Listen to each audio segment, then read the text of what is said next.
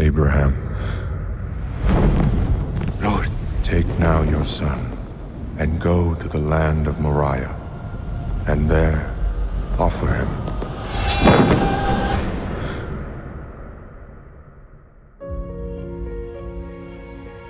the Lord came to me last night. I must go to Moriah and make a sacrifice to him there. Isaac and I will go alone. Why, Isaac? Because the Lord commands it. Make sure no harm comes to our son.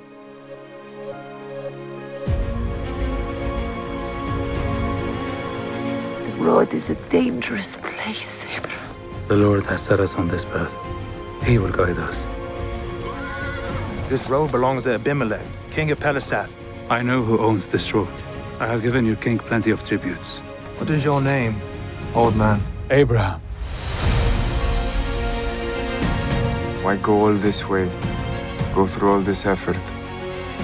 He has us do this in remembrance that death is the penalty for sin.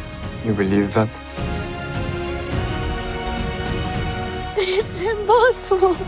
Is anything too difficult for the Lord? What's your purpose in this? If this is your judgment on me, take my life, not his. Everyone's blind until their eyes are opened.